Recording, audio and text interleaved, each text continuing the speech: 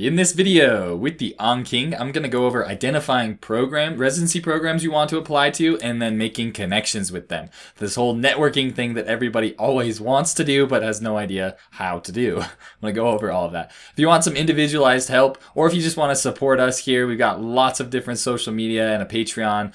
This link here if you want to get help. We also really appreciate your support by subscribing to our YouTube channel here. All right, the first step is that you need to identify programs. You need to identify what are the programs that I'm interested in that I'm going to target, and I'm going to show you resources you can use to do that, as well as how to kind of organize all of that data. All right, here's a lot of resources I'm going to show you that I used to make my list when I was compiling and trying to figure out all the dermatology programs. If you're applying to internal medicine, this is going to be more difficult because there's a lot more. For dermatology, there's less. But I actually listed every single program and then went and did my research. Now here's my list. I use Notion. I'm a big fan of Notion. I created a database. You can do a spreadsheet. You can do a Word document. Doesn't matter. But you can see I by state and name, and I listed out basically every single dermatology program that there is, and then all these details about them from Reddit, notes from people that I knew in my department, things like that. I'll go over this in a second. One thing you can use is this Residency Explorer tool. It's decent. It gives you some information. It's probably my favorite of all the tools I'm going to show you that are kind of pre-made, but still not fantastic.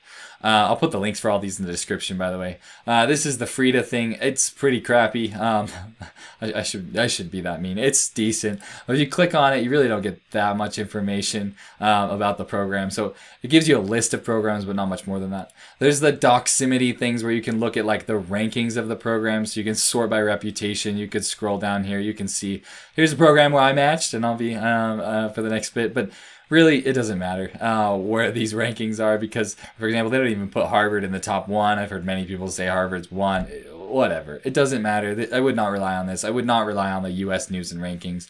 You can kind of use it to rule out bad programs and stuff, but don't rely on that too much. And then there's these spreadsheets. And if you just Google, like for me, dermatology application spreadsheet Reddit, most of them are on Reddit, you'll find things like this, and there's tons of tabs. And so this is 2018 to 2019, 2019 to 2020, and then 2020 21, and there's one for this year as well going into 22. But you can see there's things like the interview impressions here. There's away rotation impressions. So I went through each of these and found, you know, what are the positives and negatives of each of these programs. I went through all of the years that I could find available.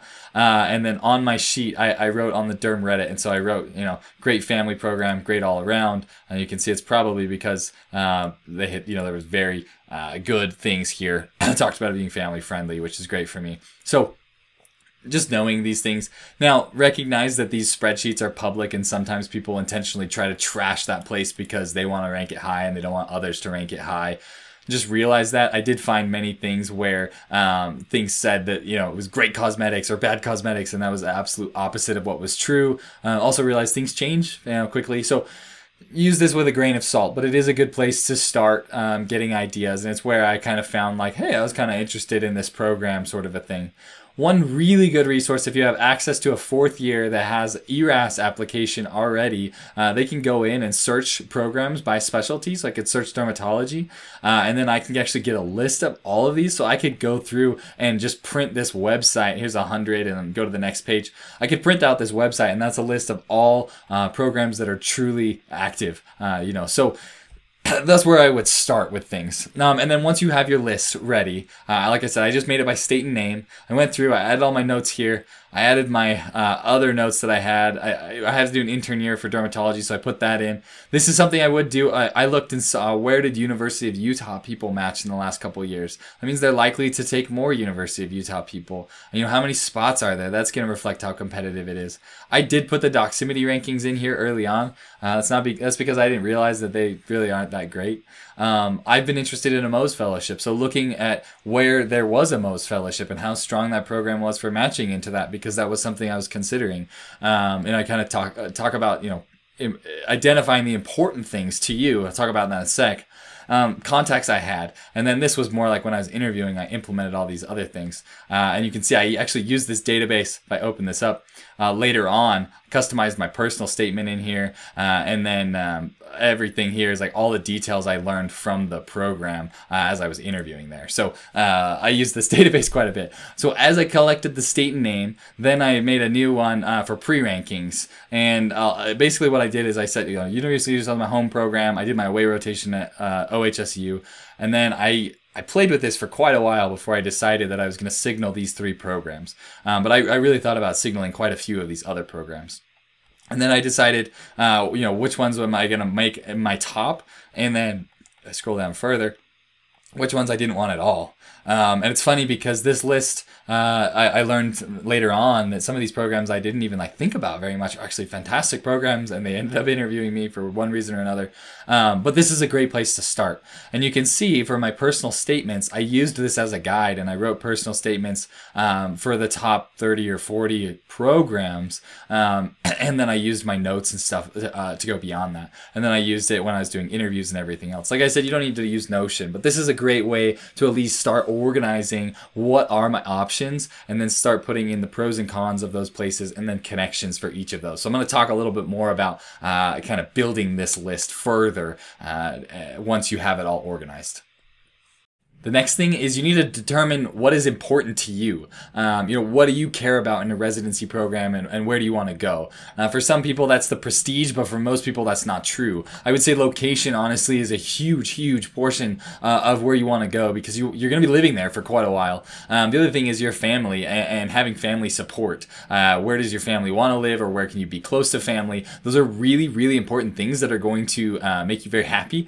So I would definitely prioritize those. That you can get really good training at most of these programs, even if it's not Harvard or Stanford. The next thing is, do you want to go to an academic center? Do you want to go to a community center or something in between? Those are good questions to be asking as you're looking at programs, because the training is going to be very different depending on this. The next thing is, how much do you care about a fellowship? Certain places are going to have really good lead-ins to fellowships, whereas others won't. For example, for me in dermatology, dermatopathology and Mohs surgery are quite competitive. If you go into internal medicine, cardiology and GI are very competitive. And you want to go to places where you can get into that if that's your end goal. If that's not your end goal, then you won't make it important. So kind of make a list of what are the important things, and then you can start researching that as you go through everything. The next thing is you need to determine how competitive you are. One of the first things here is your location. West Coast places like West Coast. I think California is kind of notorious for only taking people from California. It's not necessarily true, but the high proportion there. The Northeast likes the Northeast. So just realize that. The next thing is connections, both yourself or faculty members you've worked with and stuff. If you have a really strong connection to a place like Harvard, that might get you an interview. If you don't, it's going to be very difficult for you to get into these bigger schools. So just recognize that in how competitive you are. This is something that's unfortunate but very true. Whether you're an MD or a DO or an IMG is going to make a very big difference in how competitive you are for different programs, and it's definitely at different locations. I'll show you in a second here some websites that kind of go over the things that will help you realize how competitive you are, particularly pertaining to this. This is an important thing that, like I said, is unfortunate, but it's a reality and you need to realize it, and maybe even plan for a backup if you're not super competitive for a specialty. And then determining all the other things. What are your grades? Did you do a research year? Do you have AOA? Whatever. All of those things matter. Realizing how competitive you are for certain programs is going to help you target the right programs. Whether you need to go for mid-tier, whether you're comfortable going for high-tier, all of those things is going to be important. Like I said, unfortunately, this is an important thing. You have to consider how competitive an applicant you are. This website here, I can link in the description, but this is where you can get lots of data tables from the NRMP that go down to here with the charting outcomes of the match. I believe these come out every 2 years. And you can see there's outcomes for MD seniors, DO seniors, international medical graduates. And this is really where you're going to gather information. So I pulled this up, and this is for MD seniors. If I scroll down to a specialty, let's go anesthesiology here. You can look at this data and see, how competitive is my step 1 score. I guess that's not important anymore, but how competitive was my step 2 score? How much research are people doing on average? And then you can go into more specific details here. You can see what's the probability of matching depending on how many interviews you have. So in anesthesia, you need to be getting around 9, 10, 11 interviews to guarantee a 90% match rate. And you can see based off of the step 1 score, people with a low score struggle matching, whereas people with over 260, everybody matched. That'll help you know how competitive you are for more competitive programs and the specialty as a whole. But realize that some things are changing. Anesthesia has gotten more competitive since 2020. But you can see kind of how that works with all of this information, and it goes further into research and whatever else. So this is a really good resource to determine how competitive you are for a specialty. The next thing is making connections, and this is the networking part that everybody wants to know about. And there's a lot of ways to do it. I know I was told this all the time, and I struggled with it. So I want to give you the advice I've learned over the past couple of years. One way to make connections is through conferences. And recognize that as a medical student, your primary goal in going to that conference to present research is, one, to get that research on your CV, and then two, to make connections. It is not important for you to go to those lectures and learn all of those things because you're not a resident yet. You're probably going to forget a lot of those things, but you can make connections. And what I mean by this is, let's say you're really interested in a specific specialty or like subspecialty within that specialty. If you go to a conference and you realize somebody is at, for example, Wake Forest, if you really want to go to Wake Forest and you realize that somebody at Wake Forest is doing all of their research in this specialty that you're very interested in, find out when that person is presenting a poster or a talk or whatever, and then go meet them, find them, introduce yourself, tell them why you're very interested in that program and whatever. Showing your face and meeting them in person is really, really good for networking. So that's one way you can do it. Another thing is shadowing your home rotations. I made a whole video on home and away rotations, and one thing I mentioned in that video is that as you're rotating with those people, ask all the people you're working with where they have connections. Do they know somebody at a certain program? Where would they recommend that you try and interview, that you try and do away rotations, whatever. Knowing where all these connections are is really, really important. Another thing, doing away rotations is a great way to make connections, and it's a way that people almost guarantee themselves interviews at certain places. So it's definitely something to consider if you can afford it. And there's a whole video I have on away rotations that you can watch. And then getting residents' numbers and calling people. And this is something I did kind of leading up into the applications. I found a resident's phone number at one school. They gave me 3 different residents at 3 different schools. I called all of them and just scheduled a quick 10-minute phone call where I could call and say, hey, what's really cool about your program? I'm interested in living there. Tell me the goods and the bads.